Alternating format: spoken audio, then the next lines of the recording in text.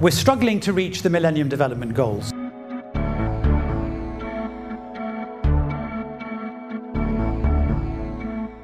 And any discussion about international development has to start with the billion people who don't get enough to eat, with the 1.3 or 4 billion who live below $1.25 a day. You know, those are real people with real stories, with real children suffering real hunger and suffering real health effects. And when you come face to face with people, as we all do, then you realize how urgent that task is. And their task has been made more difficult by the crisis we're living through in terms of the food, fuel and financial crises, which have really shaken us in developing countries.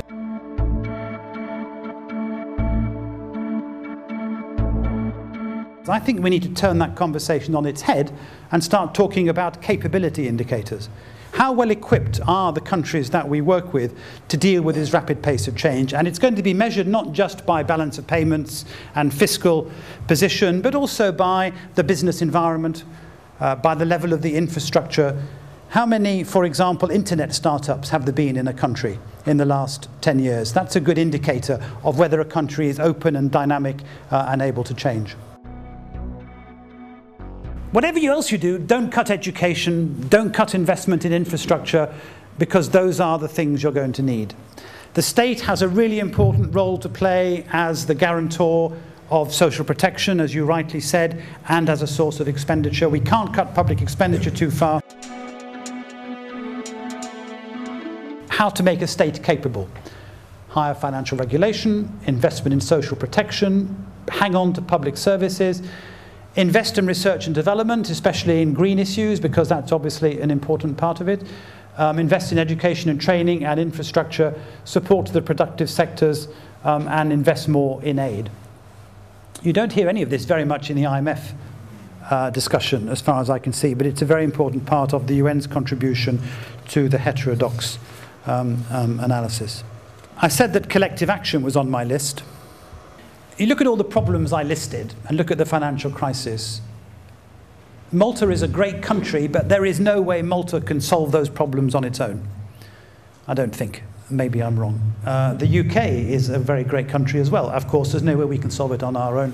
Everything leads us into the collective sphere. And for those of you who are diplomats, I think this is good news, because actually the future of development is about collective action. And who manages collective action? The diplomats. Now, all this leads to a new model of development cooperation, and I've put a picture here, not because it's the only example, but because it's a recent example. The new UK government position, which is called Eliminating World Poverty, Building Our Common Future. Common future, making this very strong case for both the moral imperative and social justice and self-interest.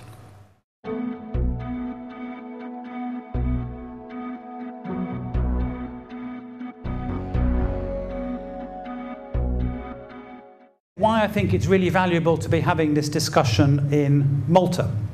Not just because you're a member of the European Union that has come into the development cooperation business with, I think, some flair and vision, as you laid out and as I saw in the development policy, but also because Malta's own experience illustrates some of the problems of development and offers many solutions to development. Characteristically in development, we worry about small open economies. Malta is a small open economy. It has suffered some radical shocks during the course of the last generation or two, when suddenly ships were able to get from Gibraltar to Cairo without stopping. This was a real blow to the Maltese economy. You had to reconfigure your economy to find a new niche. You've today found a number of important niches, including tourism, which is seen as a really good avenue for growth also in developing countries.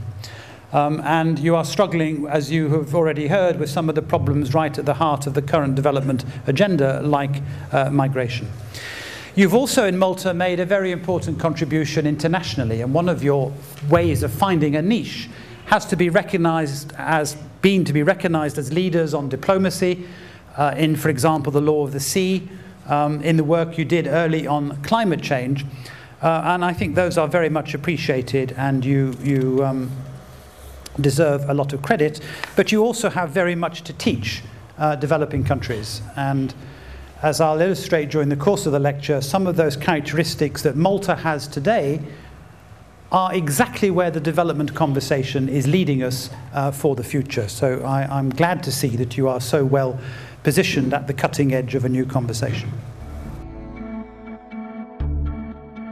And the thing that always amazes me when you go around Europe is how much history there is. I mean, I live in a town called Brighton, south of London.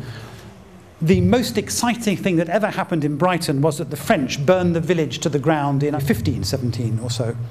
So in the last 450 years, nothing has happened in Brighton.